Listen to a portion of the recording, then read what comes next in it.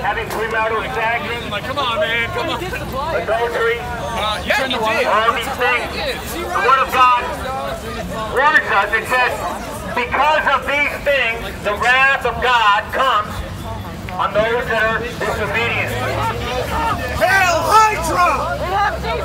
Repentance involves turning away from these wicked things, from mocking God, just like this gentleman here, mocking the Lord, making fun of God, making fun of the Word of God.